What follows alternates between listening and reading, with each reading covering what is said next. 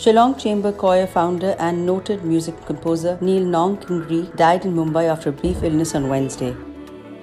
The 52-year-old musician led the Shillong Chamber Choir to national fame after a reality TV show about a decade ago.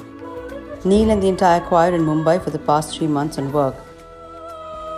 Uncle Neil, who was fondly known to all, was admitted to Mumbai's Reliance hospital on Tuesday and passed away on Wednesday evening after his surgery. The mortal remains of Neil, who was awarded the Padma Shri in 2015, would be brought back to his home in Shillong. Prime Minister Narendra Modi on Wednesday paid his tribute, saying his creativity will always be remembered.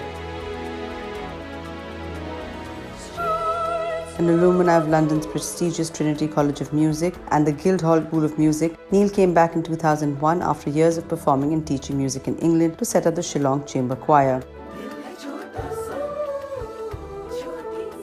In 2009, the Shillong Chamber Choir collaborated with the famed Vienna Orchestra for a series of concerts. The next year, the choir also won the Gold Awards at the World Choir Games in China.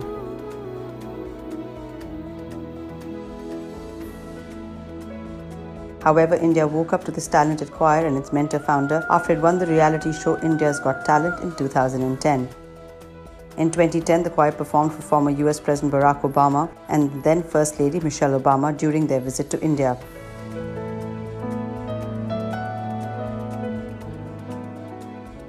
Notably, the choir's version of Vande Mataram was played during the live telecast program for Indian space rocket Chandrayaan-2's landing on the moon.